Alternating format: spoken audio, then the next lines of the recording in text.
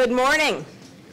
I apologize for starting right on time, but we have a meeting that's starting at 8:30 over in Building 31, which is the Interagency Pain Research Coordinating Committee, and I am the chair of that, and so I have to be out of here and over there as expeditiously as possible.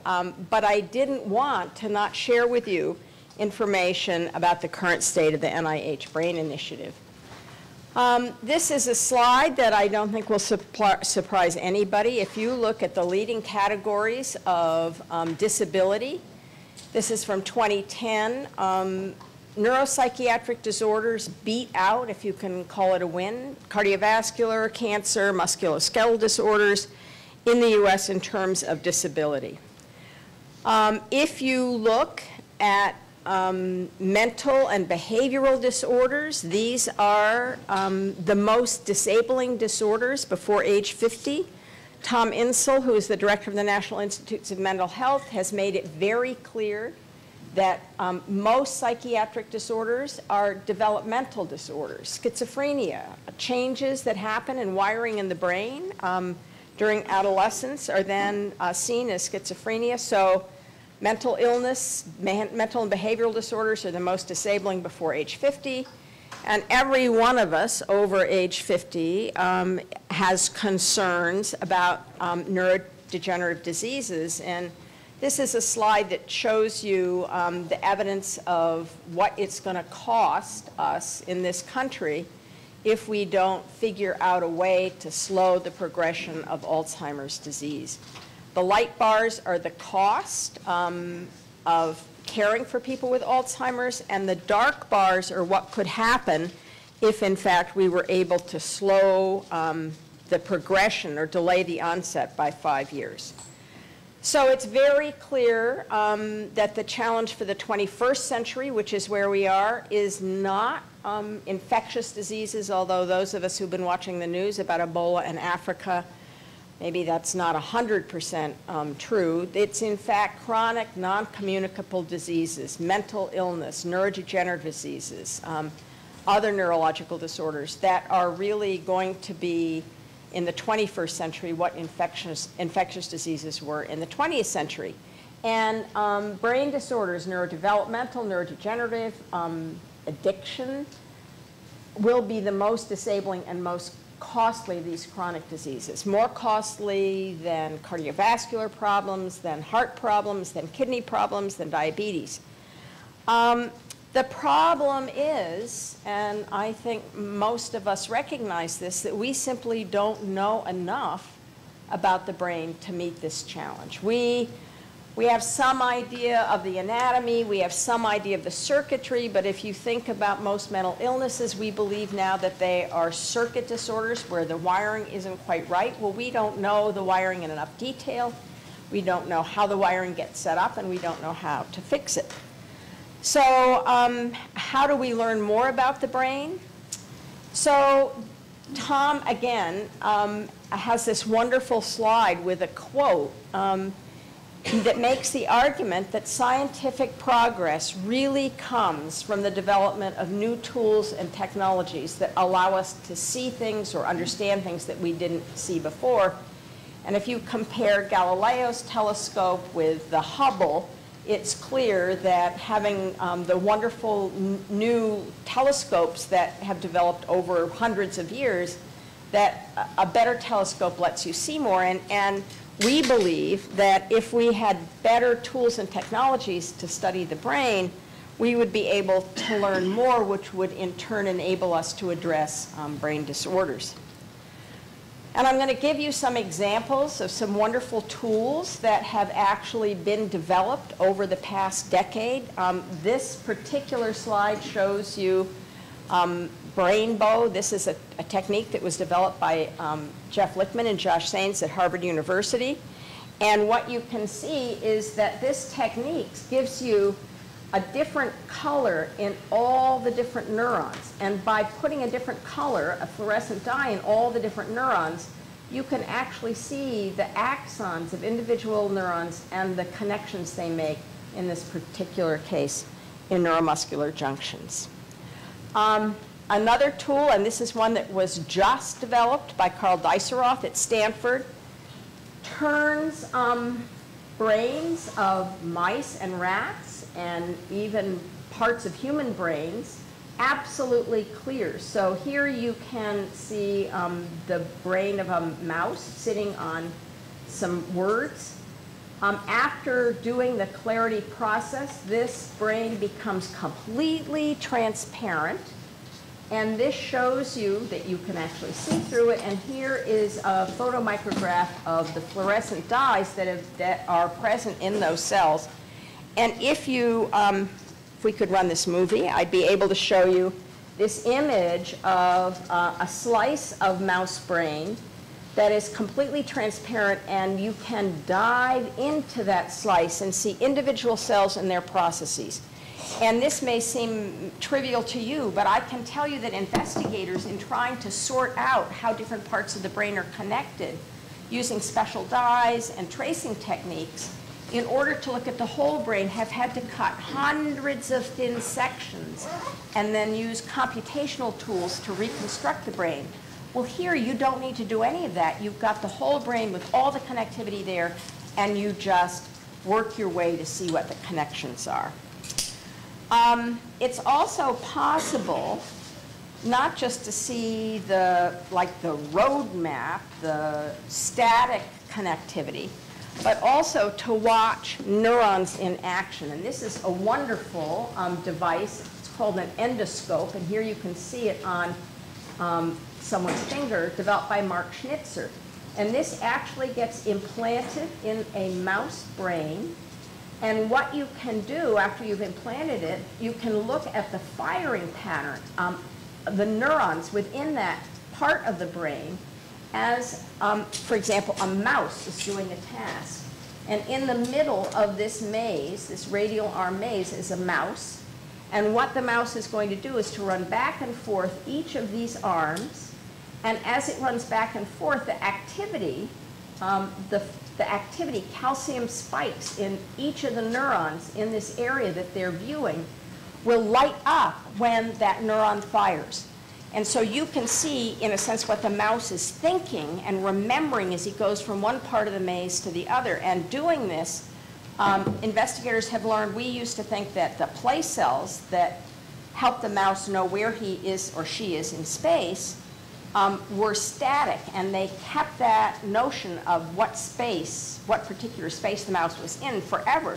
But it turns out that's not true. Those space cells, place cells, actually acquire a site and then over time lose the site. But enough of them have some memory that the mouse can tell, if not, they don't obviously in the wild run on a maze, but where they buried the corn. Even more important, so that's a correlation. The cell lights up when the mouse is here, but now we can even control the firing of nerve cells and influence behavior. And this is done by putting a channel rhodopsin genetically into the cells. These are all animal experiments, into cells, and then using light to activate those cells. And here's a rat with a small laser guide that's been implanted.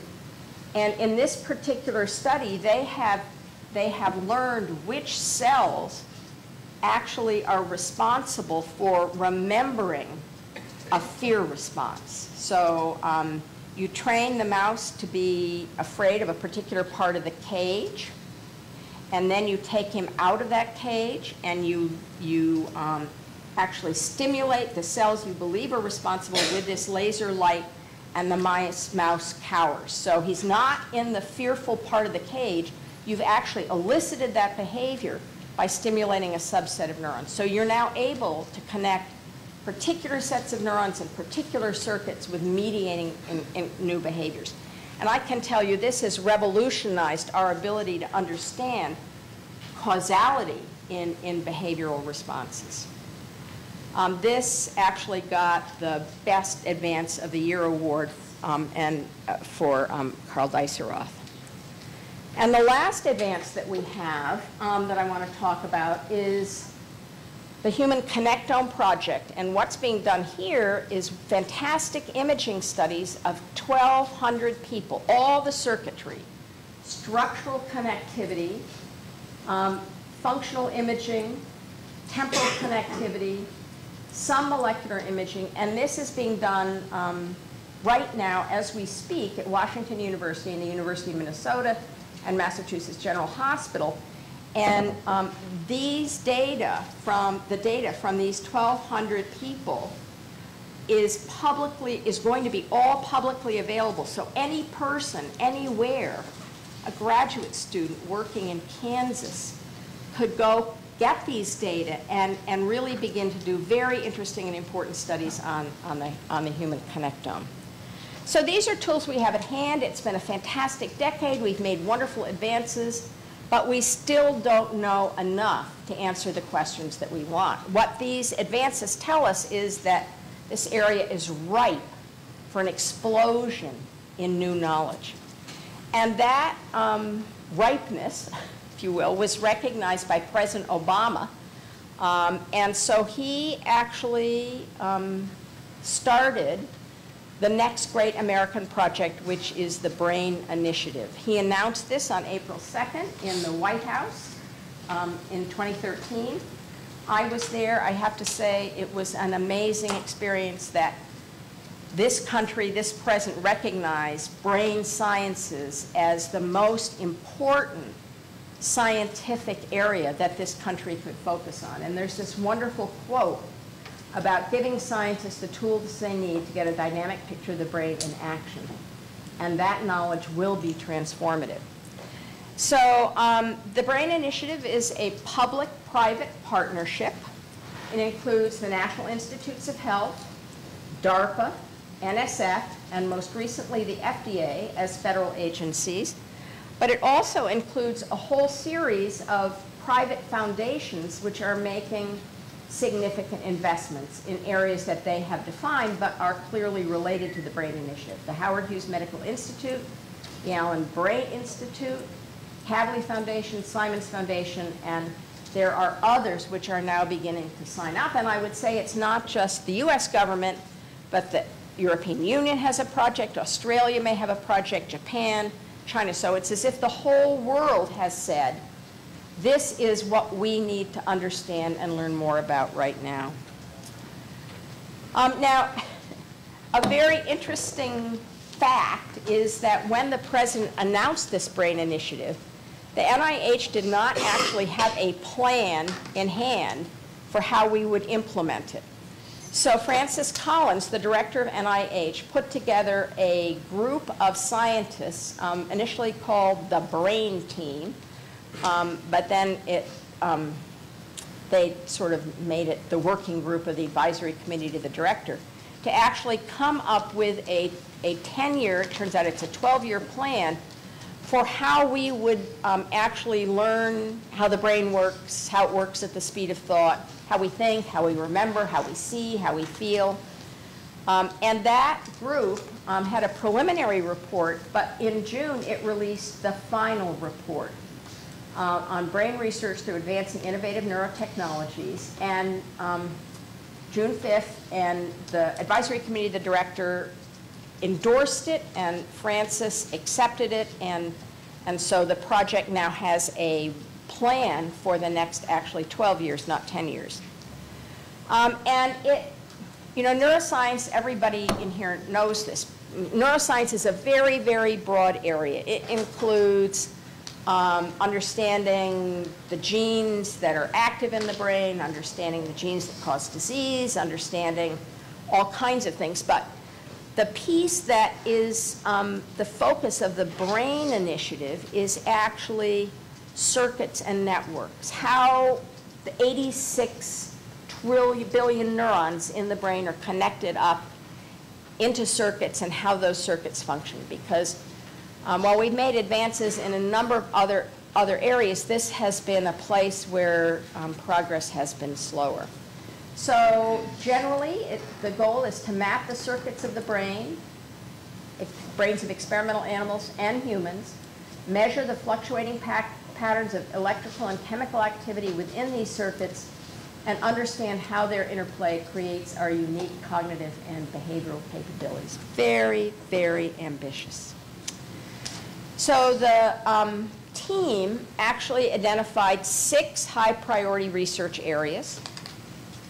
The first is sort of like a parts list. How many different kinds of cells are there in the brain? You're never going to understand how the brain works if you don't have the parts list.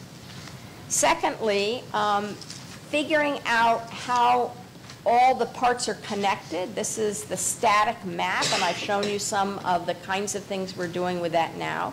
So generating circuit diagrams. And those circuit diagrams probably are going to vary from individual connections between neurons to the kinds of MRI studies that show that the frontal cortex is connected to the lateral cortex, to the posterior cortex. And then the brain in action. Not enough to have a map, like a map. What you need to know is how all those parts are actually working together or not. And to do that, we need to have better methods for understanding neural activity. And we need to be able to demonstrate causality. So I told you about optogenetics. We can now pin on a particular set of neurons responsibility for initiating a particular action or feeling. So we need to be able to demonstrate that kind of causality. And we need to be able to take the data and turn it into models and use computational and neuroscience and statistics to actually get models that explain how things work. And a lot of this is going to happen in experimental animals, but the end goal is human neuroscience. I think Kurt said yesterday we can cure diseases in mice, but we're really interested in curing diseases in humans. Here we'll use the experimental animals to develop tools and principles, but ultimately the goal is to understand how the human brain works. And many of the tools that are now being used are not applicable in people. We're not going to put laser guides in to stimulate sets of neurons.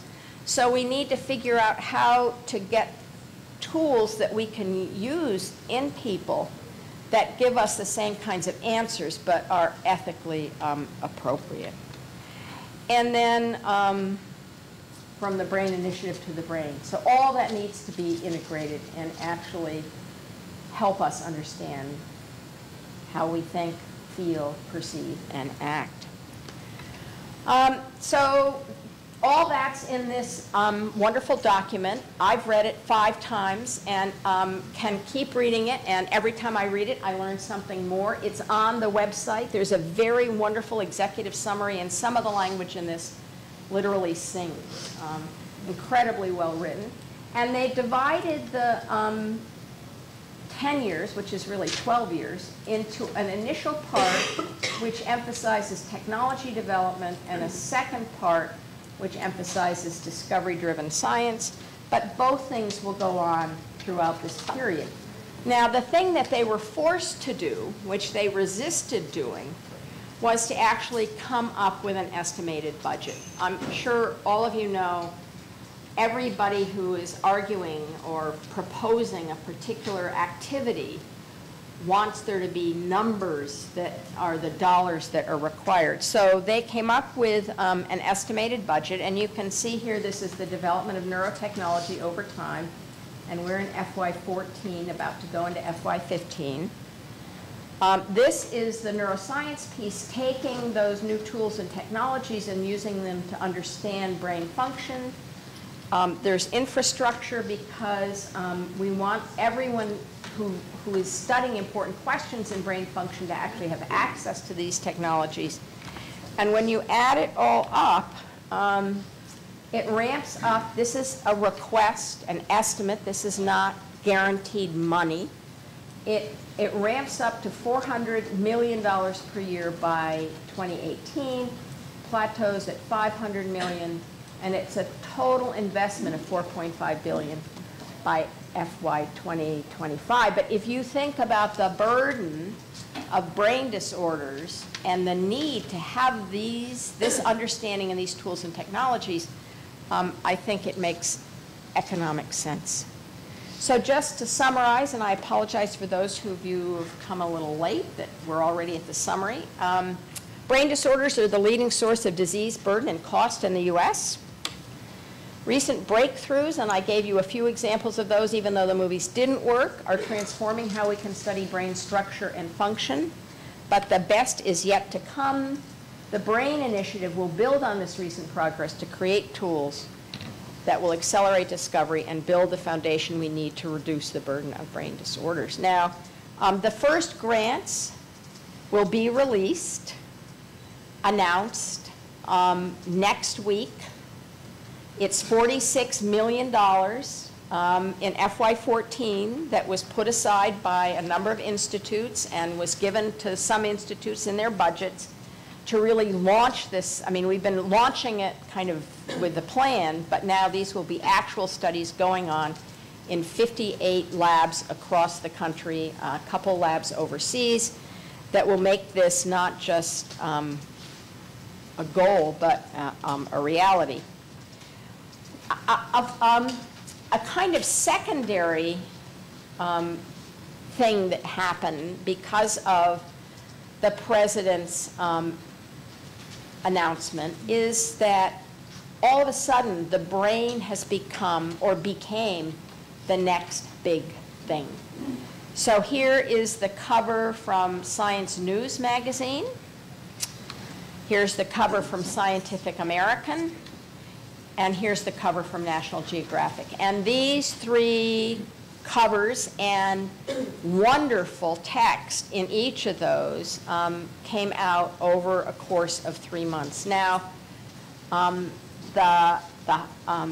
it's died down a bit, but we are hoping that with the release of these grants and the publicity that should attend that there will be a new wave of interest. And for anyone who has a brain disorder or who knows someone who does, family, friends, this kind of attention on the importance of the brain and understanding the brain should be extraordinarily welcome, because if you can educate the public about the brain, what it does, and the disabling disorders, I think we'll all be in a much better place to learn to treat them. Now, I'll finish by saying this is the NIH Brain Initiative. DARPA has an equally impressive set of projects that they're undertaking. They're different projects. Those projects are meant to turn into something that can be used in human beings in 5 years. They want to restore active memory. They want to use deep brain stimulation to treat psychiatric diseases, and there are a number of other things that they're pushing very hard. So we're kind of in the middle, fundamental knowledge and studying humans. DARPA is way out there trying to create innovative treatments that, in a contract-based fashion. And on the other side of us is NSF, National Science Foundation, which is doing even more fundamental research than we are. So this was a whirlwind tour. If you watch the news, watch our web next week. There will be lots more information, and pretty soon we'll be hopefully seeing some of the fruits of this investment. So thank you very much, and I would love to take questions, but I don't have time. Apologize. I have to go worry about pain. Thanks.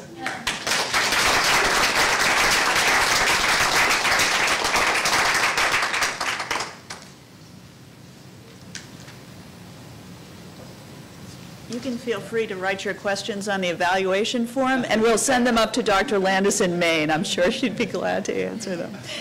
This then concludes the plenary portion of our program, but I want to explain a little bit about what's happening from this point on. First of all, thank you to those of you who joined us this early in the morning and braved the NIH security systems at 8 o'clock. That's not an easy thing to do. So we're going to take a brief break now, which allows you to get that coffee you didn't get and maybe network with some of your colleagues.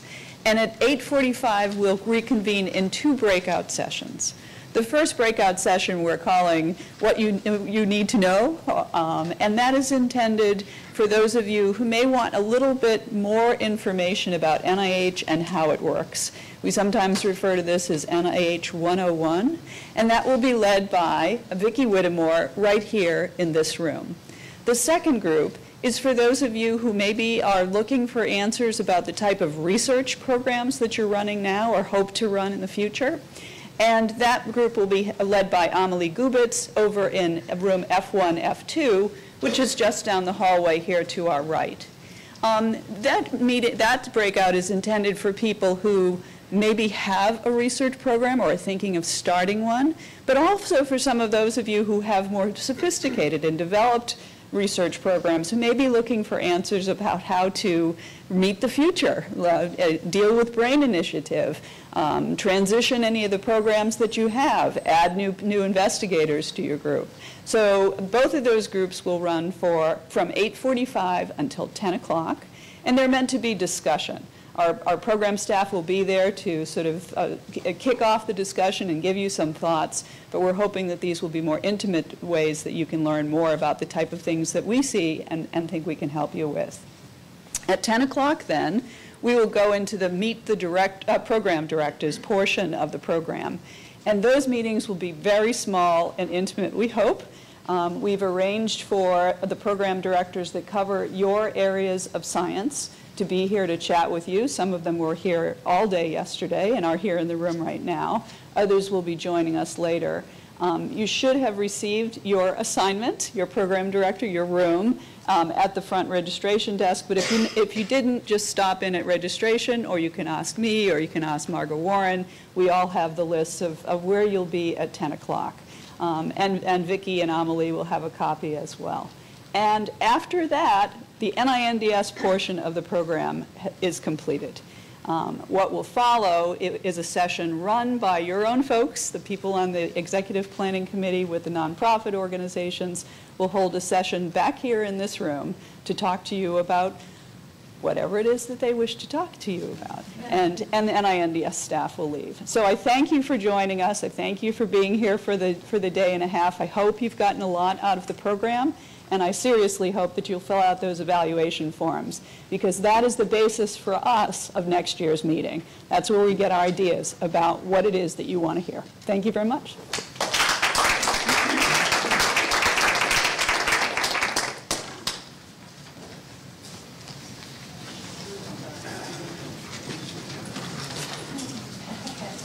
Okay, we'll get started. I'll introduce myself, and then really what I want to do is open it up for your questions or comments. And Ron, since I know you're a seasoned NIH user, I may call on you if I need some additional input.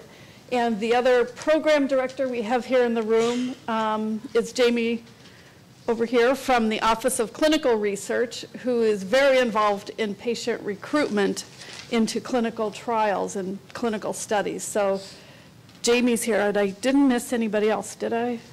Maybe some others will wander in. And I also have a piece of paper here in case there are questions. Oops, I'm not sure what I just hit. Questions you ask me that I can't answer.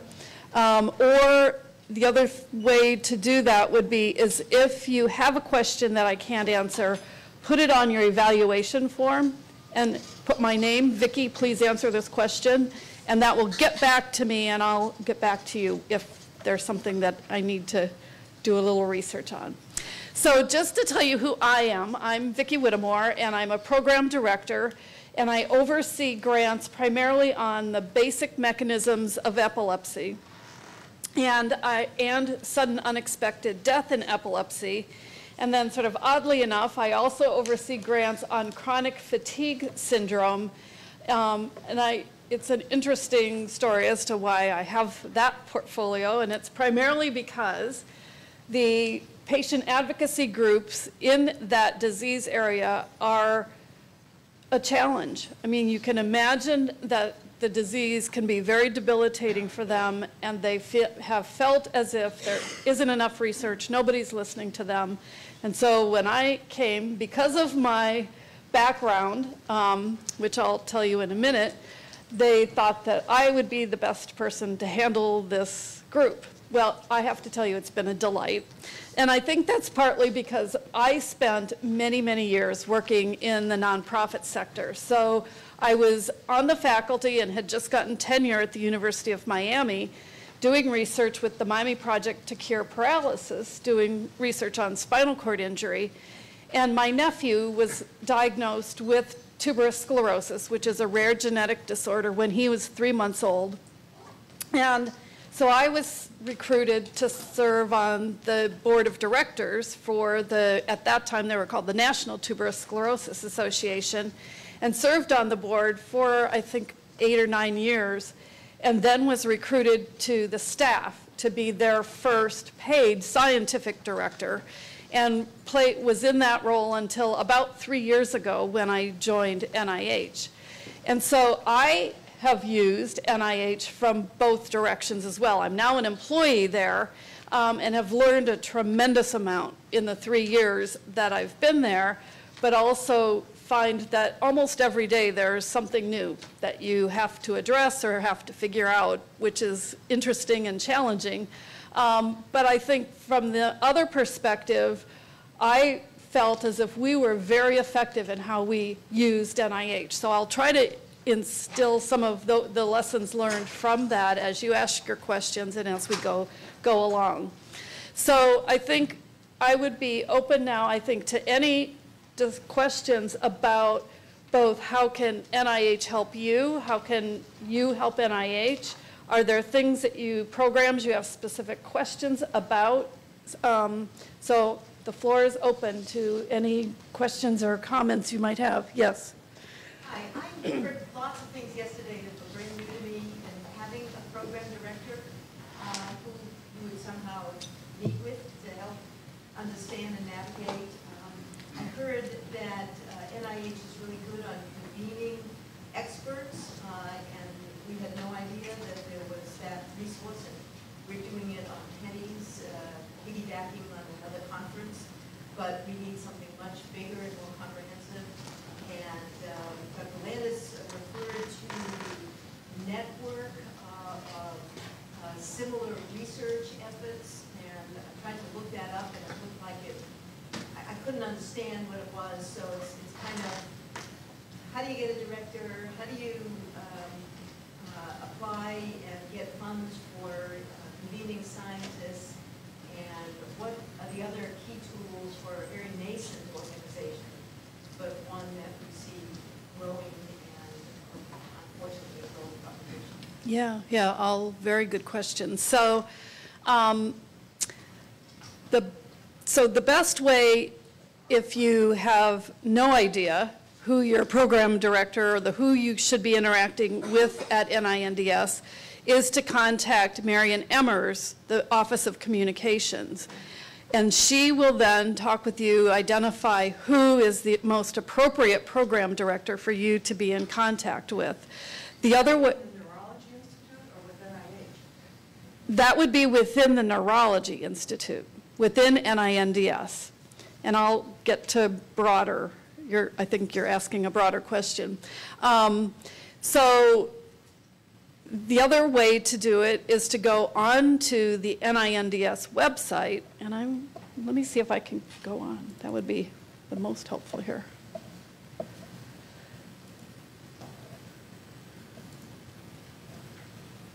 How do I shrink this down a bit? There. So this is the NINDS website, and you can see Find People. And if you go down, scroll down, you'll see this is all the list of the sort of more higher up people, but where are the extramural? Here, extramural research program staff. If you click on that, then you'll come up with the list of program directors. So the way our institute is organized is a pretty flat structure. So you'll find in some of the other institutes, it's much more hierarchical. So in other institutes, as a program director, I would report to a branch chief who would report to a division chief who would report to somebody above them before you ever get to the director like Story Landis. At NINDS, we don't have that structure at all. So if I have a question, I can go directly to Dr. Landis. And we work in clusters that are sort of organized around topic areas. So I'm in the channels, synapses, and circuits cluster. So Brandy Fearman and I handle all of the epilepsy grants, for example. The other 3 people do pretty much basic neuroscience. But if you scroll down, you can see the other clusters, our neural environment cluster. They handle stroke, multiple sclerosis, HIV, brain tumor. Neurodegeneration cluster handles Alzheimer's, Huntington's, Parkinson's, all those kinds of disorders. ALS, yes. Click on the title of the cluster. I think it gives you a brief description Ah, of what perfect. that cluster works on and focuses on. So Thank you. You don't have to memorize what Vicki's telling you. You can actually go in and see some of what they're working on. Yep, thank you, Jamie.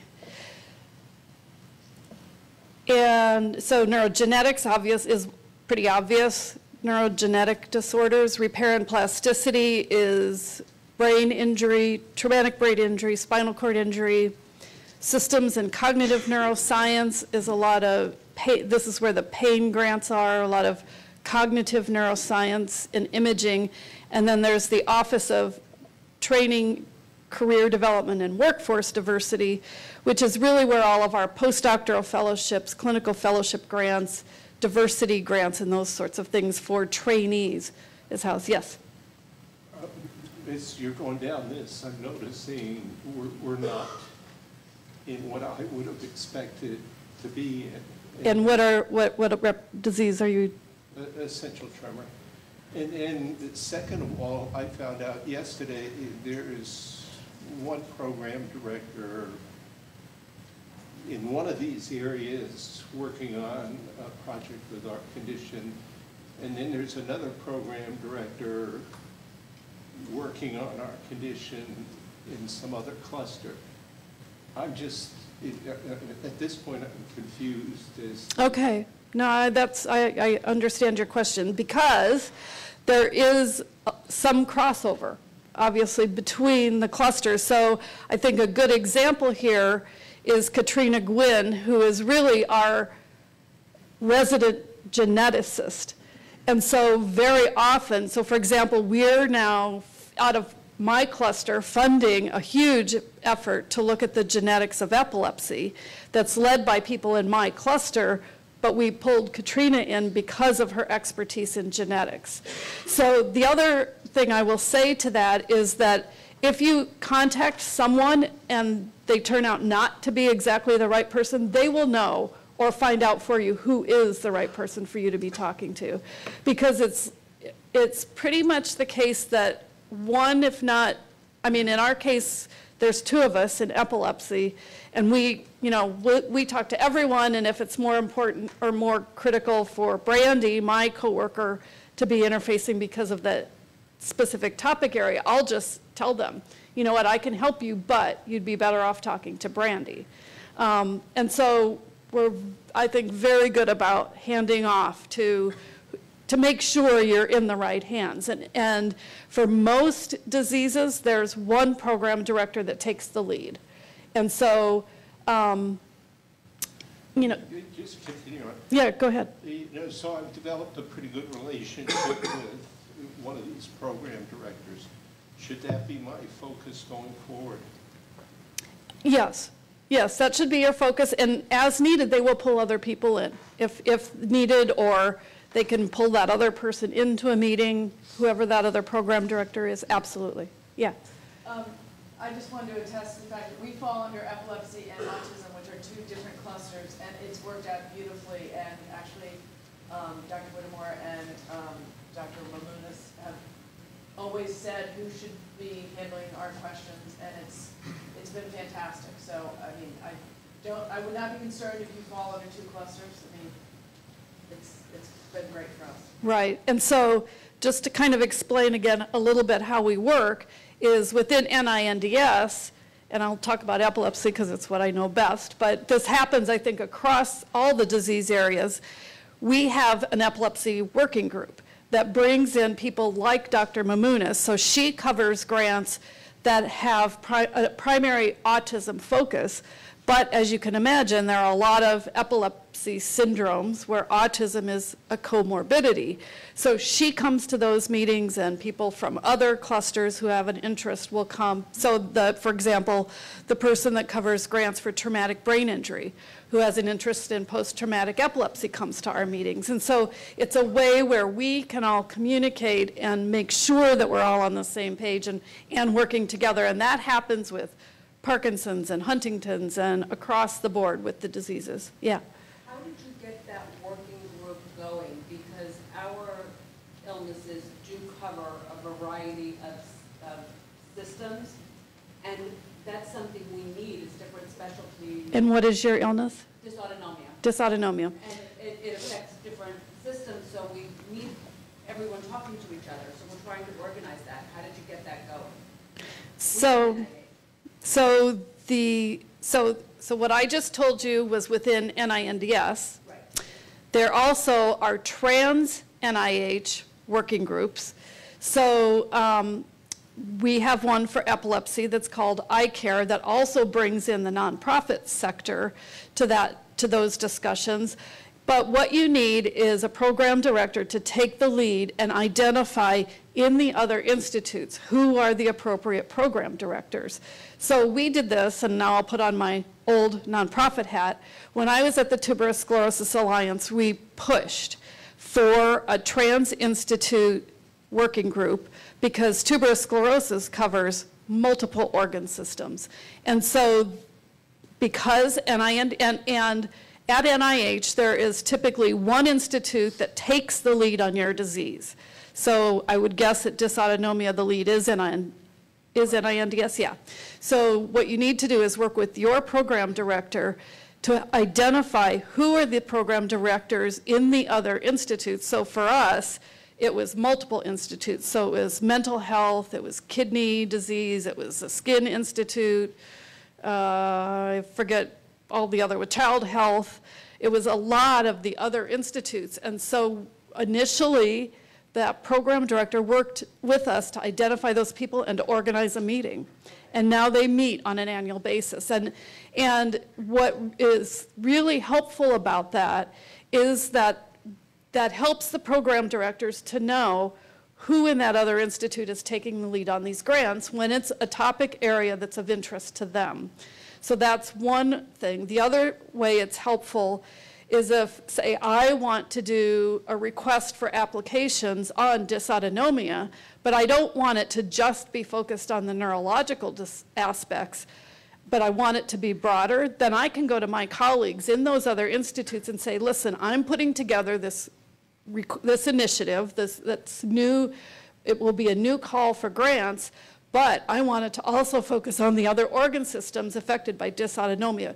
Will your institute sign on?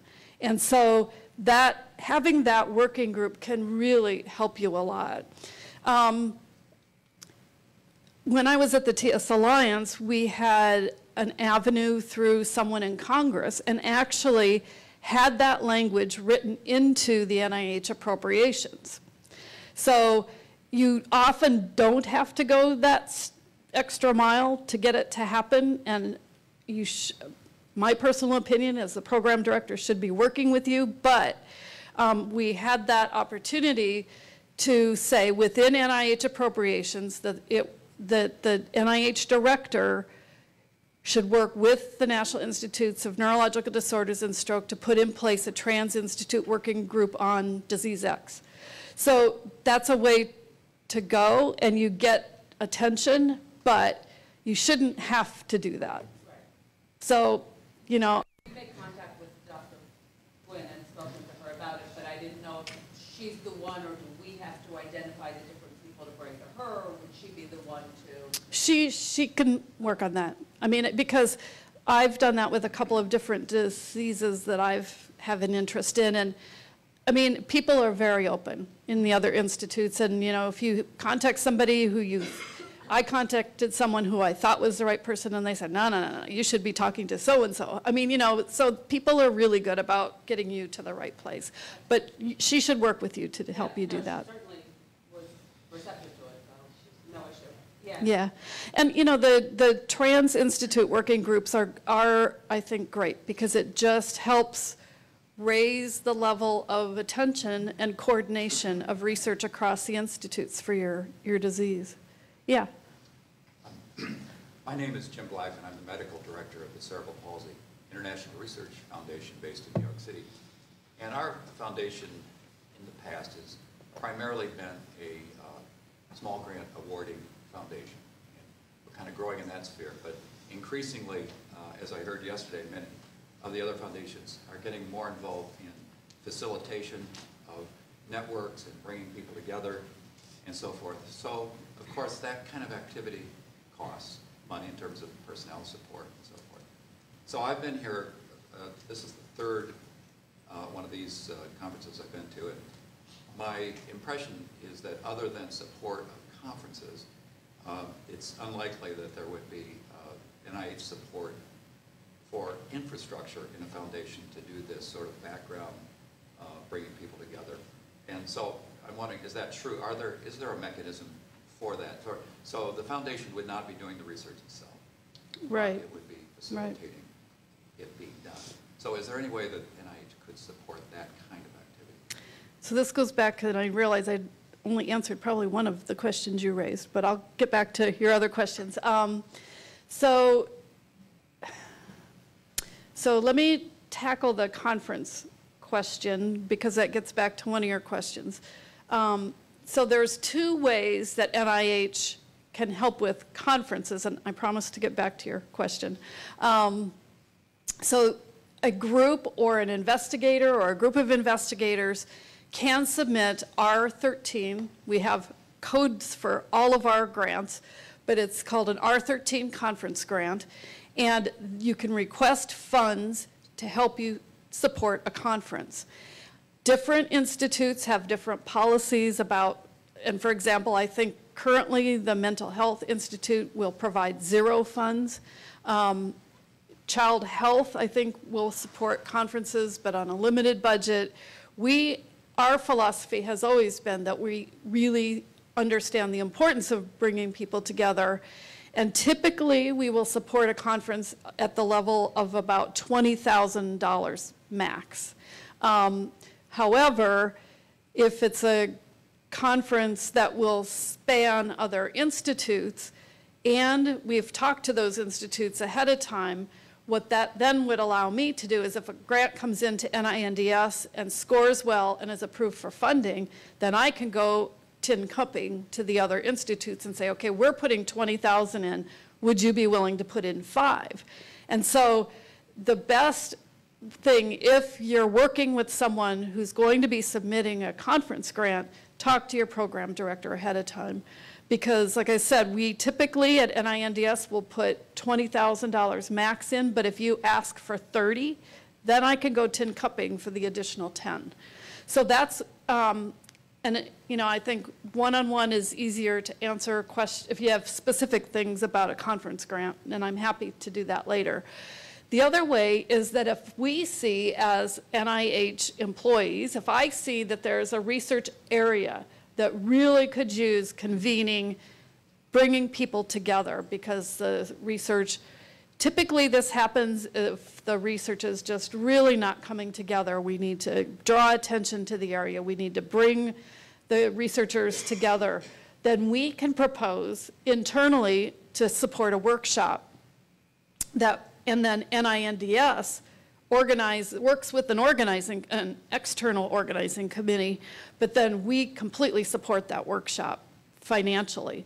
Bring together those experts to talk together, to plan, bring in the appropriate nonprofit groups, the other government agencies as appropriate, to really bring the community together. So in terms of infrastructure grants, there really aren't infrastructure grants per se.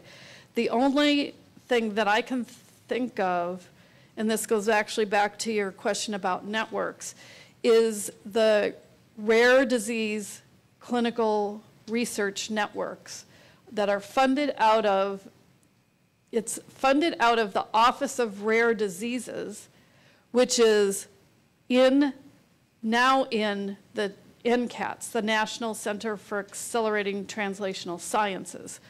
So about every 5 years, I believe, they put out a call for applications. And what those grants are meant to do is to bring together a group of rare diseases with similar kinds of issues, research questions, into a network that allows then researchers to work with the nonprofit organizations to put in place things like natural history studies, small clinical studies or clinical trials, and really can help provide that infrastructure for research.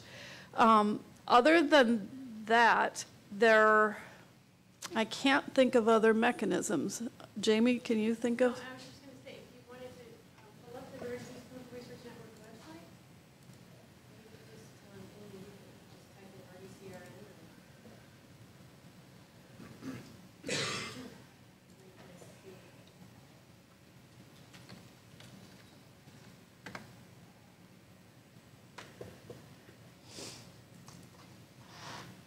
Thank you. Oh. Go up into the address bar here. Put your mouse up there. Just right up in there, yeah. And? Click right there. There you go. Okay. I can tell she's much better at this than me. I grew up with Google. Let's see. Do you have a mouse here? Oh, here. This one? Yeah. And now you can see all of how they begin to start grouping themselves into various consortiums based on disease type or attributes of a disease. Have any of you seen this website before? Were you even aware of it? Or not? Were you aware of the Rare Disease Clinical Research Network? So you can go to each of those various consortiums and look to see how you might become more involved and what resources they might have available to help you beyond some of the Arthur teams or team grant process here. Oh, sorry. Am I not projecting enough? No. So Yeah. would that answer, do you think, be the same if I were asking that of PCORI? PCORI. So no, PCORI is a very different organization. And you would have to look at their funding mechanisms. They're a separate organization. They're actually not part of NIH. It's a separate organization. But my understanding there, and from the networks that have been funded, is that those grants are specific to things like funding groups to come together to do a database, a registry, and that funds that infrastructure to make that possible. I don't think that, I can't think of any government agency that would provide funding to a nonprofit to help you to then turn around and build your research program. Ron, do you have thoughts? I'll just make one other suggestion, and that is, we've enjoyed, thank you, Jamie. We've enjoyed, I guess, support for 4 different international conferences, and we made sure as soon as possible that we included government agencies and pharmaceutical industry at those conferences. What we've found now is that the pharmaceutical industry is so much interested in those conventions and conferences that they're funding them largely. So our foundation puts in some money. We get some, as Vicki said, from various NIH institutes because we're, like you, a cross-cutting, almost trans-institute disease. but then the pharmaceutical industry really does pitch in and funds a majority of the conferences. So.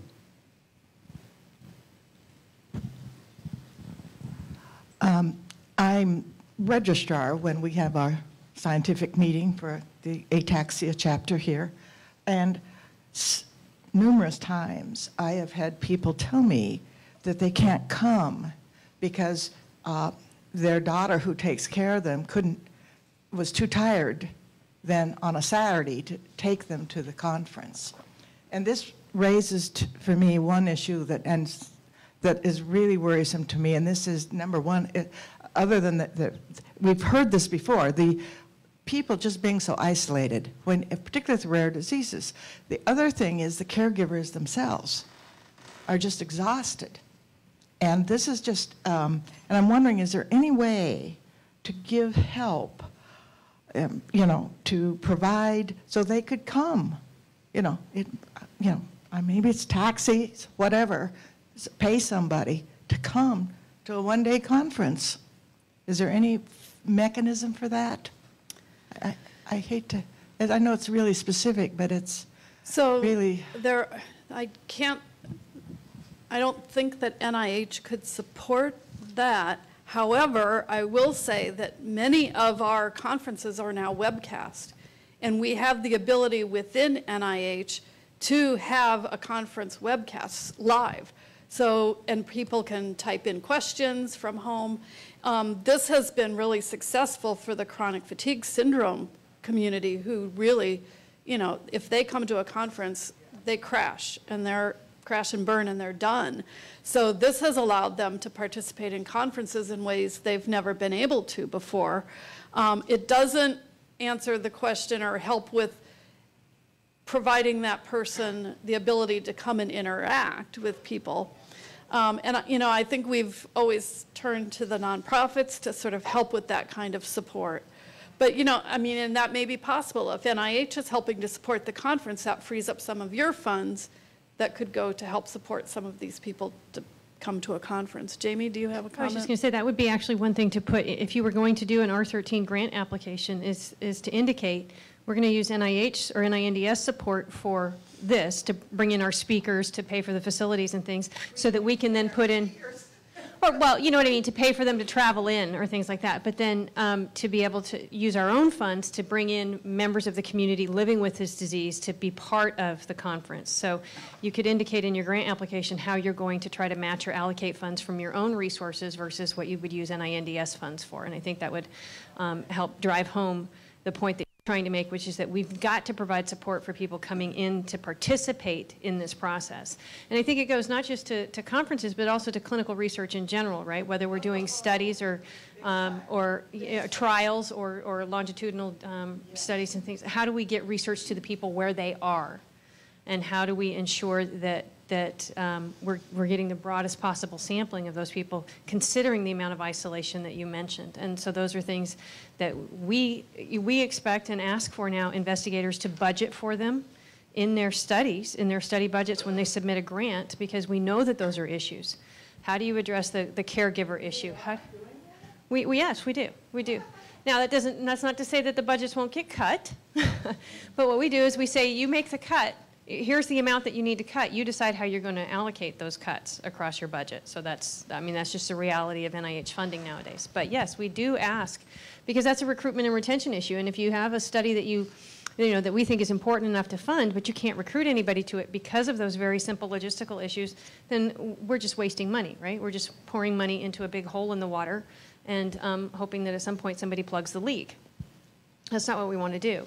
So I think that if you're working with investigators who are building a study for you, and you're working with them from designing the question forward, talk to them about those issues with logistics. How do we get the research to the people where they are, or how do we make it as easy as possible for them to get to where we are? And talk to them, make sure you bring those issues up and that you ask them, are they budgeting for it? Are they resourcing for it appropriately?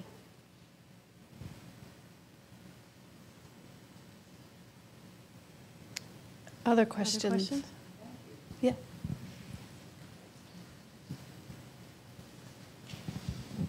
I'm a Parkinson's disease research advocate, and I live in DC, just down the road, and I applied to do Parkinson's clinical studies and observational studies, and I came for a full-day evaluation by Dr. Lungu, and I did one observational study, and I assumed, what I understood was that I was going to be in a database and that I would be called for other studies for which I was appropriate as they arose, but I haven't heard another word since.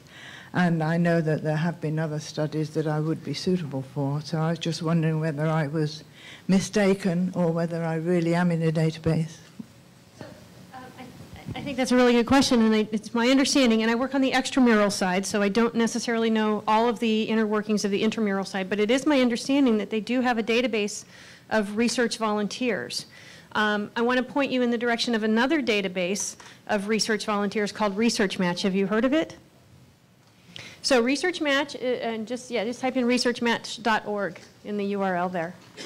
So Research Match is run out of Vanderbilt, sorry. Vanderbilt University, and this is, they're also now doing sub-registries for a lot of rare diseases. I think they even have a POTS sub-registry in here. Right, so you can go in here and you can sign up and build your profile. It's a little bit like the Fox Trial Finder, which is very specific to Parkinson's disease. This allows you to build a profile based on all sorts of different disease conditions or drugs you may take. I'm a healthy volunteer in here, and I get emails from this thing all the time to participate in survey research and MRI screenings over here at the clinical center. And so I come over here all the time and participate because I firmly believe in putting my money where my mouth is. If I'm asking you guys to participate, I ought to be doing the same thing. But they're also now building in these sub-registries for lots of different rare diseases. So I encourage you, if you're not already signed up and participating in Research Match, at least go and look at the website and see if it might be appropriate to get in touch with them about building a sub-registry for your particular disease type, okay? And then in terms of the NIH database, the intramural database, what we probably need to do is put you in touch with a patient representative public liaison, the PURPLE group, PRPL, on the intramural side, and I can help you navigate finding them and asking them about their database of research volunteers and whether or not they're still utilizing that and how they're utilizing it, because I think it's a very valid point that you bring up. I signed up, I agreed to participate, and nobody's calling me. Why? Yeah, I mean, it's just that if I'm not being called, then other people Right, exactly. And the other thing I wanted to bring up too is those of you that have registries for your disease type, if you go to the NIH homepage, we have just nih.gov. Yeah. We have just a little bit below the fold, so you have to kind of scroll down a little bit. We have a website called Clinical Trials and You. If you scroll down just a hair, there you go, Clinical Trials and You. And we have a listing of registries. So on the left-hand side there, the third link down. So if you have a registry that's not included here that you think that we should include, you can get in touch with me. I'm on the Trans-NIH working group that monitors and maintains this particular page, and I would be more than happy to work with you through the process of getting your registry linked onto this page. I'm learning something new here too. This is cool. Yeah. I didn't know about this. So clinical trials and you, I've been here at NIH for a little over 3.5 years, and I think this has been up for maybe 5 years, and it's been growing. And so the last 3.5 years I've been working on this, and the list of registries is probably something we've been growing over the last year, year and a half, if I recall. So, but yeah, we need to do a better job of making sure people know it's out there, right?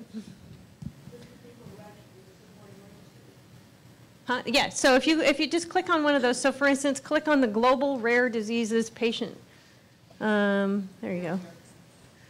So this takes you to, this is an NIH-sponsored registry here in the Office of Rare Disease at NCATS.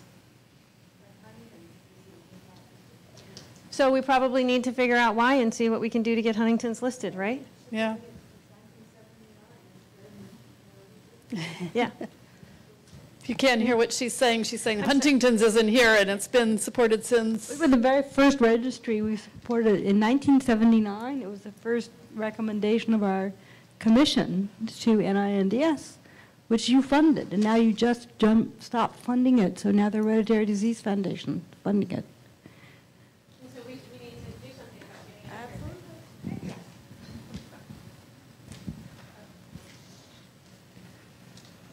Other questions?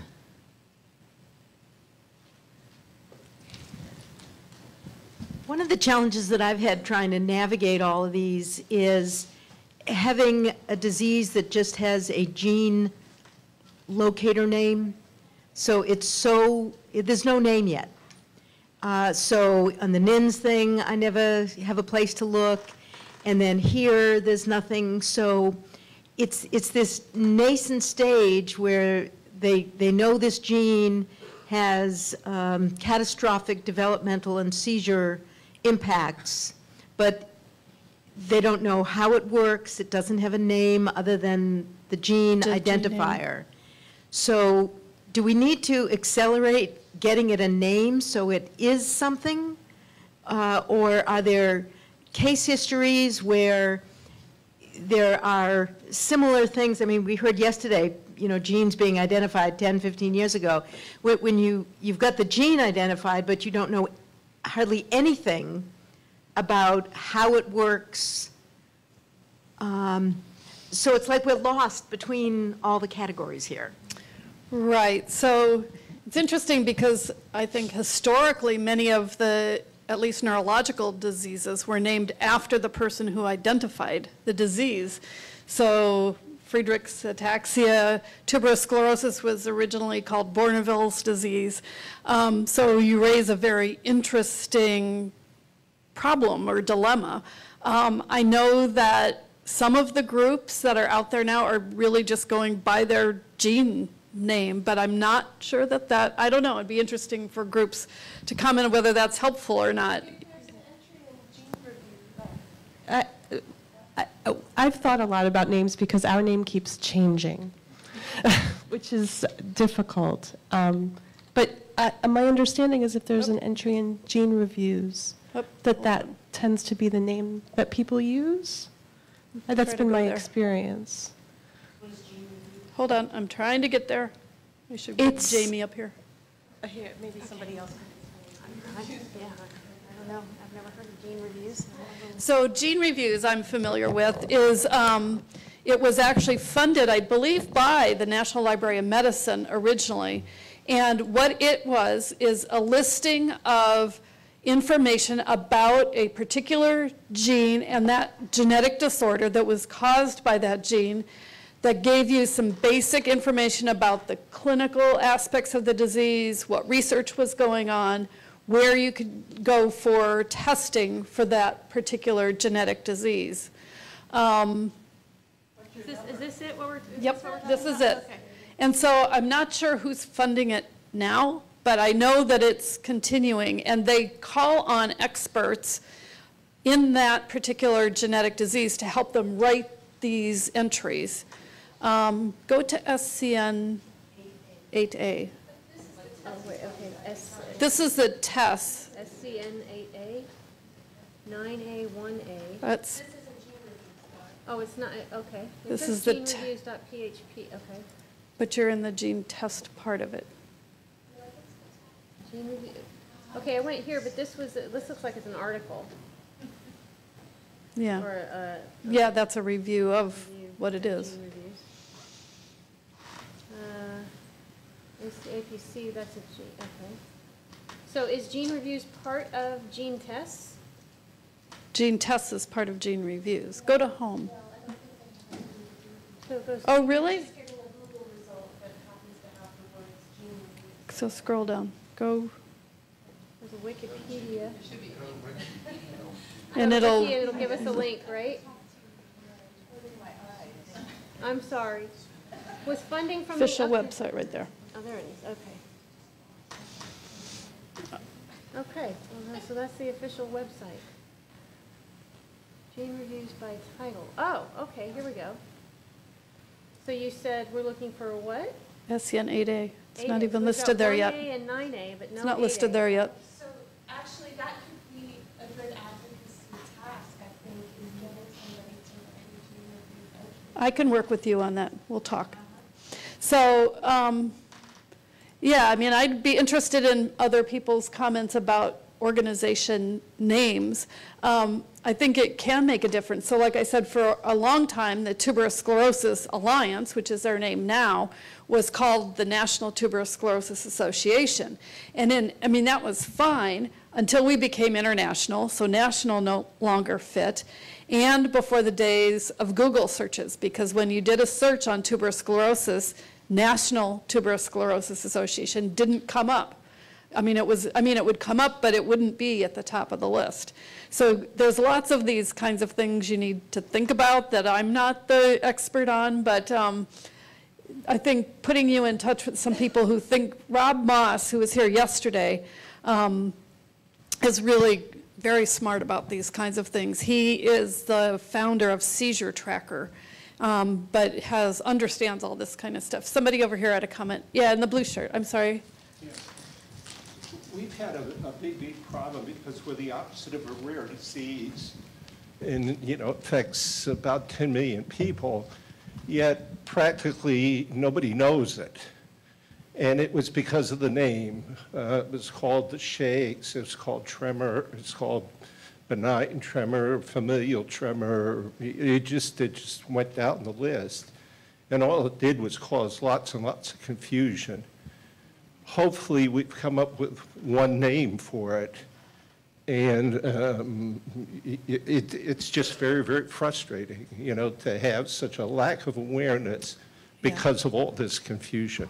And what is the name that you're using now? Essential tremor. Essential tremor, which covers familial and? Yes.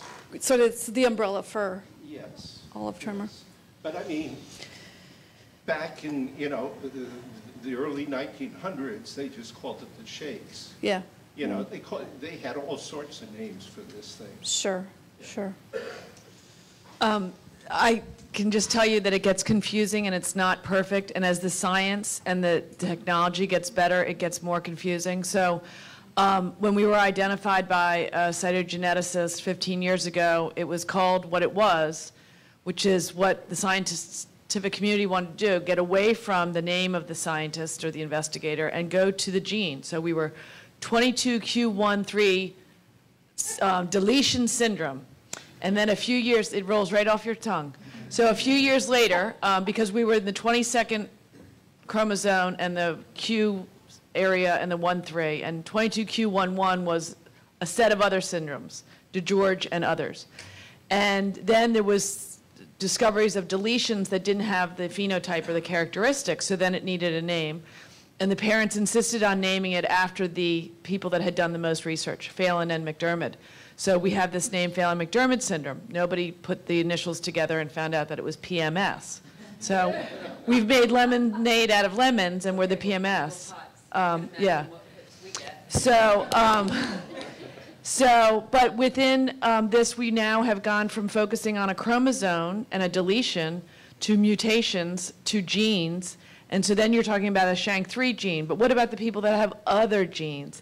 And as technology gets better and the genetic testing gets more granular, it's going to change. And what seemed like a rare situation, as genetic testing gets cheaper, it will become a larger syndrome. And then it might split up into different kinds. Well, these kids are high functioning and these kids are low functioning, or these kids have epilepsy and these kids don't. So it gets sliced and diced. And so I don't have the answer for you, but it's not as simple as coming out with a good marketing name.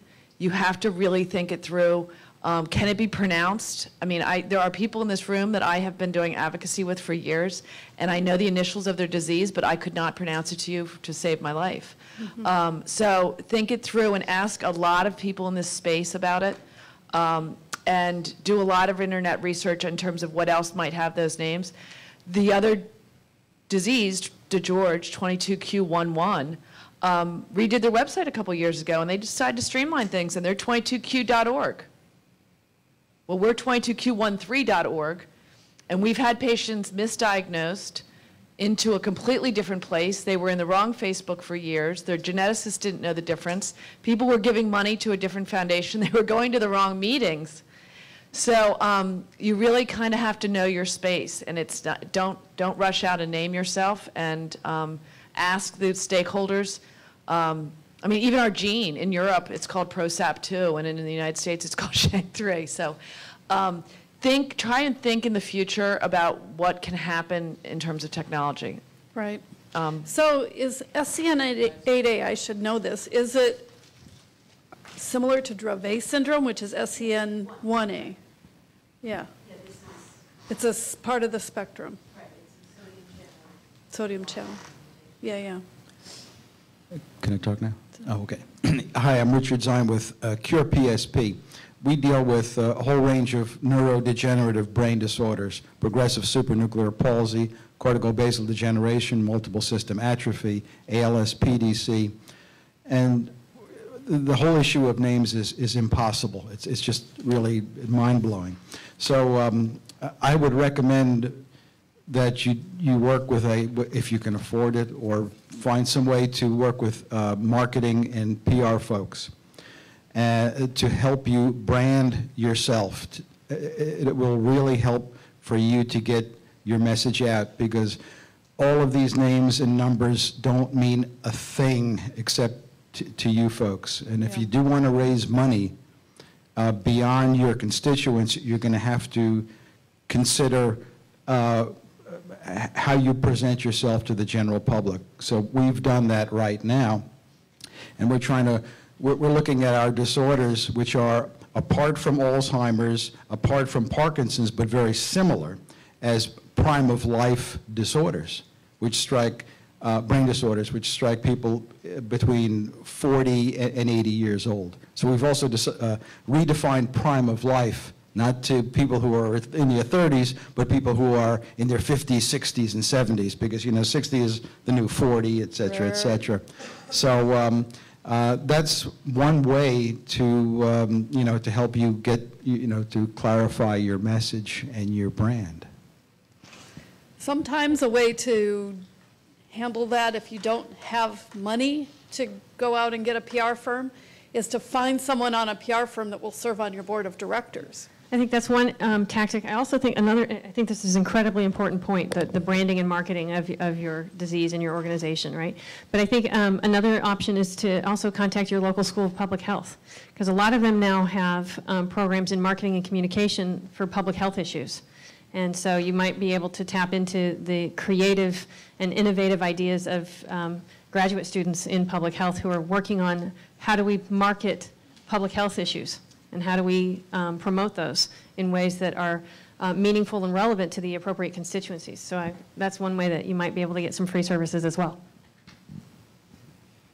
And I just wanted to add, when our group was first identified, it was called von Recklinghausen disease, and then it was called neurofibromatosis. Then we found out we had neurofibromatosis type 1, type 2, now we have schwannomatosis and Legius.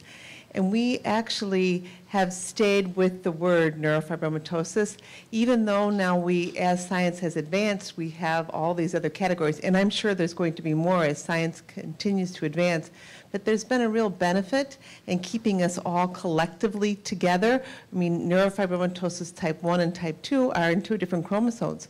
But still, for advocates doing advocacy work, there has been a real benefit for us being together, although our meetings have to be broken out now into NF1, NF2, schwannomatosis, and Legius, different functions. Still, because we are a rare disorder, there is a strong benefit in keeping us together. I would think in terms of community building as well. So even though your diseases have different locales, there should be a lot that's in common amongst your constituents, right? And so bringing them together for meetings allows them to network with one another and also provide the instrumental support and the social support that everybody needs, while then addressing the breakout sessions of the various different diseases. That's absolutely true.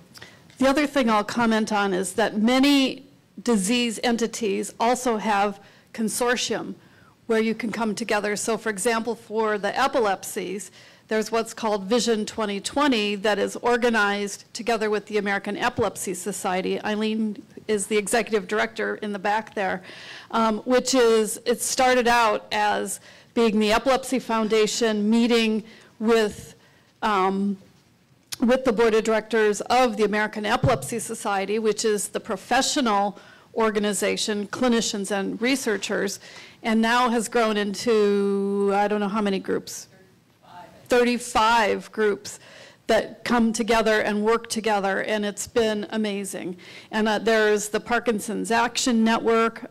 Some of you could probably also tell us about other kind of consortia that have come together to work together that way. And it has, I think, really benefited, it benefits everyone. It benefits especially the rare disease groups within that consortia, but I think it also expands the reach of the bigger groups like the Epilepsy Foundation and the other research group in the epilepsy space, which is CURE, Citizens United for Research in Epilepsy. So I think that's another thing to think about is, and look around or talk to your program director. Is there something like that that you could be part of with your disease group? Other questions, comments? Yeah, go ahead. Should have worn running shoes today. Sorry. Yeah. I kind of know the answer to this question, but I know enough to be dangerous and not enough to be helpful, so I'm just going to ask this. So what I've learned in the last 4 years are the NIH is 27 institutions? 27 institutes and centers. Okay. And the Office of Rare Disease is now under NCATS, which is the newest institution. But if we learn everything there is to know about NINDS and how your grants work and your rules and policies, have we learned everything we need to know about the other 26 organizations? Or do each institution kind of run their own way and work slightly differently, and you kind of have to orient yourself with each institution that you fall under? And I think we fall under about 4. The one I had the most question about that we don't do much with is the genetics institution. Right. Excellent question. So if you go on to the NIH website and click on Institutes at NIH, you get this list over here of the abbreviations of all of the institutes and centers. And I think it's fair to say that the different institutes and centers operate differently. And that's part of, I think, it's sometimes a good thing, bad thing. But it's a bad thing for you because you do have to learn how each institute functions. And like I said, when I started, they're set up in very different structures. So like I said, NINDS has a very flat structure, whereas others are much more hierarchical, where you have a program director who reports up the chain. And so you just really, you start at each institute with the appropriate program director. But as I also told you, every disease really has a home at NIH. It's a lead institute. And so you really should start at that lead institute. So for any neurological disorder, NINDS will be your lead institute. And then the other institutes may also fund research on your disease relevant to their mission. But there's one institute that will always take the lead on that disease. In terms of funding grants, across NIH, there are, if you go back up here to grants and funding, and go down here to types of grant programs, you'll see the whole list of all the different kinds of grants that are funded across NIH. So the sort of standard grant for most investigators, most investigator-initiated research is what's called an R01, a research project grant program. And I don't think there's any institute that does not fund R01s.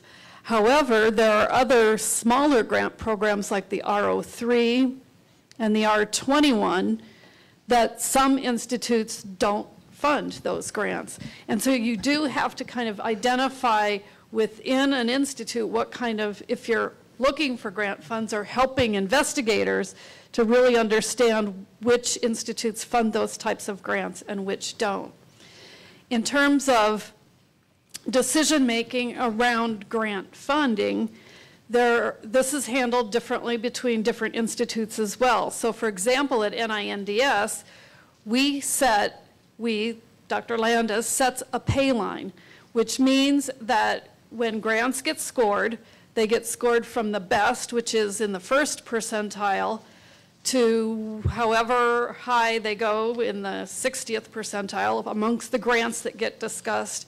And then in every grant review session, there are grants in that study section that score poorly on preliminary scoring, so they're not even discussed. But within those that get discussed, from the best, like I said, will be scored in the first, what's called the first percentile. And then in our institute currently, we funded through the 14th percentile. So that means that any grant that through review scored between the first and the 14th percentile automatically got funded. In other institutes, they don't set a pay line because they want to pick and choose the grants that are of highest priority to them. So if I may submit a grant to a different institute that scores in the 5th percentile, that at NINDS would be an automatic fund, that now in this institute isn't funded because they decided that my topic isn't of a priority to them, even though the reviewer said my application was very good. So I think, again, you have all the different institutes do function a little differently, and some of that is based on their culture, the disease areas they cover, and others it's, you know, a culture that has been built or developed by the institute director and the council that advises them. So I think you just, in answer to your question, you do have to work with each institute and sort of figure out the landscape. But again, your program director at NINDS can really help to guide you and help you to know sort of how, if there are significant differences between institutes. A couple comments, yeah. I just want to add one thing about this, is that one of the ways that the nonprofits who do fund can really help researchers is taking a look at researchers, particularly the younger and newer ones, giving them their first grant because they build a reputation. And then, because it's so competitive, then they maybe have a shot, and a lot of them do, to go on to further funding. Now, I may be talking to the choir here, but for those of you in the new business, that is terribly important. If we do nothing else, we do that. That's a very good comment. So providing enough funding for a young investigator to get a seed grant, to get some preliminary data that they can then use in their application to NIH is really, really helpful. Again, how institutes function differently. So at NINDS, a new investigator, well, across NIH, an early stage investigator is defined as someone who is within 10 years of their terminal degree. And so in a grant review session, those grants are reviewed separate from the grants that are being submitted by more seasoned senior investigators. So they're reviewed with the understanding that these are new young investigators. Then when they come to the institute to be discussed for funding, again, at NINDS, we apply the same rule. If it's scored in the 14th percentile or better, automatically funded. If it scores between the 14th and the 25th percentile, Dr. Landis takes a look at every one of those grants and says, is this a new investigator that could use this bump? What were the concerns in review? If they're minor, fund it. And so we give a bump at NINDS to those early stage investigators so that they're funded within that range above the 14th percentile. There's also a term called new investigator, which is a person who is typically outside that 10 years since their terminal degree, so they're a little bit more senior, but it's a person who has never had an NIH grant. So they also get put into this category and looked at, be above the 14th percentile, and determined whether funding will be recommended or not. Typically, those kinds of investigators, I've got a couple of them in my grant portfolio, and they're typically people who, say, after a postdoc, went and worked in a pharmaceutical or biotech company for a while, and now they're back in academia. And so they, you know, many of them, it's their first NIH grant, they really need that to get started and their lab launched. But that's a different category than the early stage investigator. And so I think, again, I don't know how other institutes handle the ESIs. Any of the other program, there's a bunch of program directors here now. Does anybody know how the others, you just have to, I think, find out at the other institutes. Just to reinforce that excellent point, one case study would be our first grant, our foundation's first grant was only $28,000. It was a seed grant to a young investigator. He used that, we split that grant with a patient family. $14,000 from our foundation, $14,000 from the family. Went to that young investigator who used it to assemble his preliminary data, used it for his first application for an R01 and got the R01. He's now department chair at a major university and serves on our board of directors. So pretty cool. Very cool. But Vicki, isn't another piece of common ground among the various institutes that they all have, or most of them have, a National Advisory Council? Right. And wouldn't that be a great way for our advocates to learn about each of these? So. Excellent point. So yes, each institute has, and I think the offices as well, because I do work with the Office of Research of Women's Health, and they have an advisory council. So the advisory council are individuals that are appointed to a 4-year term and come into NIH to the institute for 3 meetings a year typically, and provide recommendations to the director. And so there's always an open part, an open session to those council meetings, and a closed session. So we just had our meeting, most recent one in September. So anyone is welcome to attend the open session. And actually, those are now also webcast, so you don't have to physically attend. But I think it's also important, if you want to sort of build relationships with people within the institute, to come and attend those meetings, talk to program directors, learn how that institute operates and functions, how they think. And I think that can be really helpful. Thank you, that's a very good point. But if you go on every institute's website, you can find out when I can go to NINDS and show you. I just wanted to add, at Cure PSP, we have an investigator-initiated research program where young investigators come to us with their projects. And usually these projects are $50,000, $100,000. And very frequently, after they have been awarded a grant at Cure PSP, they will apply to NIH for an R01 and get a grant, which is very good. We really encourage young scientists to get into neuro research. It's very, very difficult, as you know, for young scientists to get established, especially in neurology and neuro research, because there isn't all that money out there. The pharmaceutical companies aren't really all that interested in funding, drug development, that sort of thing. So we, at the advocate patient support level, have to really be advocates for these new researchers. We have to provide those opportunities for them. Could I add one practical thing? Lots of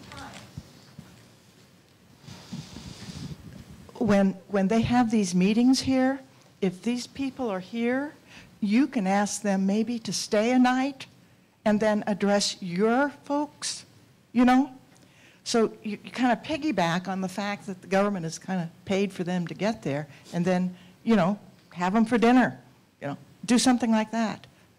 It has helped us enormously, so. Okay, we're running up on 10 o'clock, so last question over there. Oh, I'm sorry. This is just a comment. Yeah. I think the very first grant we ever gave was to David Hausman to find the marker in '83, and then the collaboration of 150 people to collaborate without any authorship. They all agreed to work on it as a group to find the gene. And we've been funding research ever since. I think it's a critical role. And you really find that people are shockingly enthusiastic about curing these difficult diseases. But you have to also be enthusiastic and supportive of their lives, their agonies, Their ups and academic downs. careers, Yeah, exactly. yes, absolutely. No, that's an excellent point. And I remember back in the days when I was at the Tuberous Sclerosis Alliance, and we were looking for the gene or genes that cause that disease. We would organize a workshop at the American Society of Human Genetics meeting to bring all the groups from around the world together to present their results to each other. And we bought coffee. You know, that's really all that was in it for us. And they came, we were the conveners. And so I think, you know, and eventually we were giving $10,000 to each of these labs to pay for part of a postdoc to work on our project. So, yeah, that would be a good, there was one last question over there, and then I think we'll have to wrap up. Half of the title of this session was how can the NIH help nonprofits? So I was wondering how versed are the program directors with these nonprofits so that if a grant comes in and you can see this foundation could be helpful in recruitment, or you know, if it's on the genetics of cerebral palsy, to know that our foundation might have a network that is looking at that sort of issue. So when you see these coming in, is it possible for the program directors to refer applicants to foundations to be collaborative with them? I'll let Jamie take that one. Yeah, I'll actually answer that. So in the NeuroNext network, which is the phase 2 neurological studies clinical research network, we actually require that all protocol working groups, so when a protocol comes through to apply for funding, that they have an advocacy member from the appropriate advocacy constituency on the protocol working group designing the question, designing the protocol, designing the outcome measures, and designing the communication plan. So we require that. Other studies, we now strongly encourage it. So, and if a study comes in, so for instance, recently we had an applicant come in for their 01 and got their summary statement back, and there were some concerns that they needed to address in terms of recruitment and things that had been brought up. And so they called me on the phone and they said, what can we do to make sure that when we go back in with our A1, that we have addressed all these concerns, and what does NINDS recommend? And one of the first questions I asked was, are you working with advocacy? So we are constantly promoting this issue because of this, the whole new movement in patient-centered research, right? It's not just at PCORI. We're actually thinking it's very important here that we start doing patient-centered research that includes your voices, so that we're designing research that's relevant to you and resonant with you and your providers, because that's the only way that we're going to be able to recruit these studies that we're spending millions of dollars on. So that's the big issue, getting the patients. Exactly. Did that answer your question? Okay, well, we have to wrap up. If there are questions you had that didn't get answered, come see me and I can help you find out how to get that question answered. And now we're moving into the breakout sessions and meet with your program directors. I wasn't given a list of where the rooms are. So if you have a question as to who you're meeting with and in what room, I would suggest go back out to the registration desk. I know the epilepsy groups are meeting in room D. And last announcement, if anyone lost a cell phone, it's at the registration desk. Thank you all.